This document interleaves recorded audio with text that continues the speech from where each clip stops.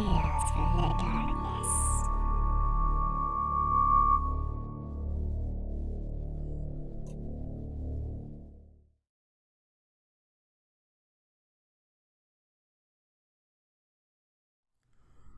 The Tale of the Boo Hag. There was a young man named John who lived in a small town in South Carolina. He was a popular fellow, and he was known throughout the area for being honest and hardworking. Although he wasn't wealthy, he made a good living doing odd jobs for the local townspeople. John was the most eligible bachelor in town, and every woman was jumping at the chance to be his wife. However, John had his eyes set on a beautifully mysterious young woman who lived alone in a small cabin deep in the woods. She was incredibly beautiful, with long dark hair, smooth pale skin, and piercing green eyes. Whenever she came to town, she turned the heads of all the men as she walked past. But word around town was that she was a little strange, and it was best to stay away from her. However, John couldn't get the mysterious woman out of his mind. One night, there was a dance held in town, and all the locals attended it. The moment John walked through the door, he noticed the beautiful woman from the woods was there. He worked up the courage to speak to her, and before he knew it, they were dancing the night away. By the next evening, they were wed, and John brought his pretty bride to the nice little cottage he rented just down the road from the family grocery. It had a nice front porch with a swing, a big bedroom on the second floor, and a big attic with a window that could be made up into a second guest room should his new mother-in-law care to visit from her home in the swamp. After fixing him a nice dinner, John's new bride sat a while in the rocking chair near their bed while John yawned and watched her fondly. She cuddled under the blanket and knitted and hummed, and John's eyes grew heavy. He didn't wake up until early morning, when his new bride crept into bed all hot and sweaty and fell asleep at once. When he asked her where she'd been, she wouldn't answer him. John was mighty sore that his bride had snuck out on him on their wedding night, but when she got snappish and her eyes blazed like they did when he questioned her, he grew frightened and backed down. Life took on an odd pattern for John. During the day, everything was perfect. His wife was sweet and pretty and loving. She kept the house sparkling clean and cooked him wonderful meals. But each night, she refused to come to bed after supper.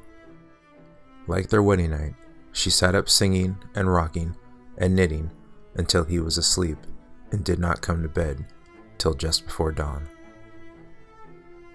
She was always sweaty and cranky when she came to bed and went to sleep before John could question her. John was very confused and upset by this behavior, and finally confided in his pa one morning after opening up the grocery store. John's pa was awful worried. The visiting priest had gone on to his next parish, and there was no one they could consult but the local conjure woman, so he sent John to her with a couple of chickens as a gift. The conjure woman knew all about hoodoo magic and was an excellent herbalist. Local folks went to her when they were sick on account of the doctor lived nigh on 20 miles away. When she heard John's story, she told him to pretend to go to sleep that night and watch what his new bride did. Then he was to come back and tell her everything. John agreed.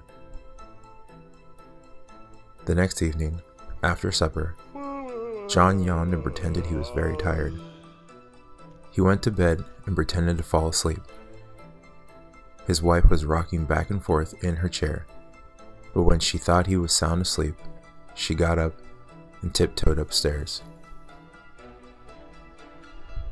John followed her and saw her going up to the attic. He watched through a crack in the door as she took off her clothes and sat naked at her spinning wheel. She put her foot on the pedal and pumped it up and down. The wheel began to spin and the spindle began to turn. His wife pulled on one of her fingers and the skin came off her hand, just like a glove. She pressed her hand to the spindle and her skin began to wrap around it like yarn. Spin, spin, reel off skin, she cried. As he watched in horror, she spun off all her skin. It wrapped around the spindle like a bloody blob, leaving his wife, a red, fleshless thing with pulsing red muscle and sinew. Her eyes had no lids, and they stared like the eyes of a skinned pig's head in a butcher shop's window. She was a terrifying sight, and she sprang through the window and flew away into the night. John ran out to the privy and was sick after he saw her. Who? What was this monster he had married?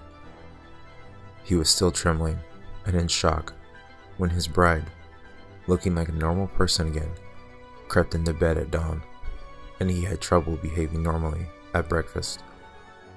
As soon as he could get away, John ran to the home of the conjure woman and told her about the spinning wheel and the terrible, skinless creature who flew away from his attic. a boo hag, the conjure woman said at once. You've married a boo hag. What's a boo hag? A boo hag is a witch and a shapeshifter, said the conjure woman. She lures men into her trap and then delivers them to her boo daddy, who eats their flesh and gnaws their bones. And that's what she'll do to you if you don't get rid of her first. The conjure woman told John to get himself some blue paint. As soon as the boo hag left the house that night, he was to spread blue paint on every window frame and every door frame, and make sure it was 2 coats thick.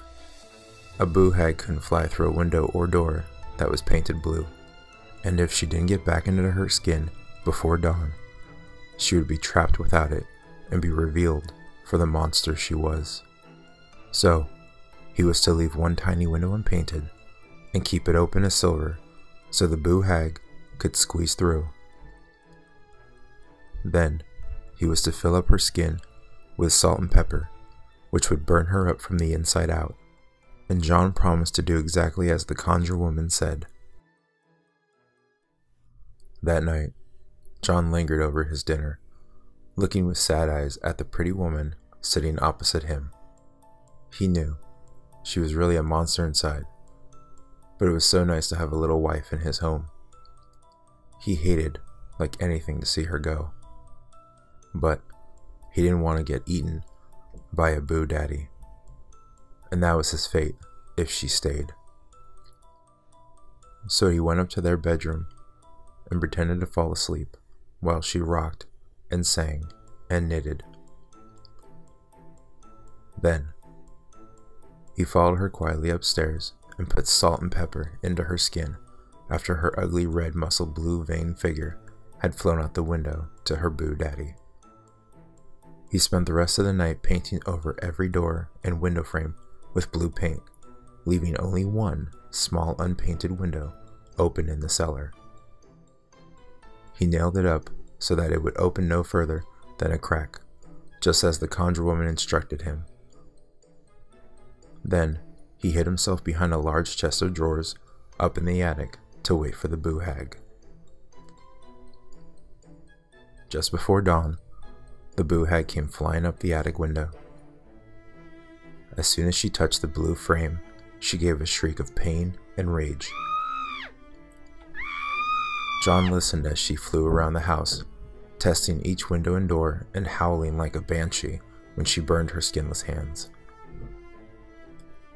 Then, she found the little window in the cellar, and he heard the thump as she landed beside it, followed by a painful whimpering sound as she squeezed and squeezed herself through the narrow opening, her skinless red muscles and blue veins tearing painfully against the rough wood.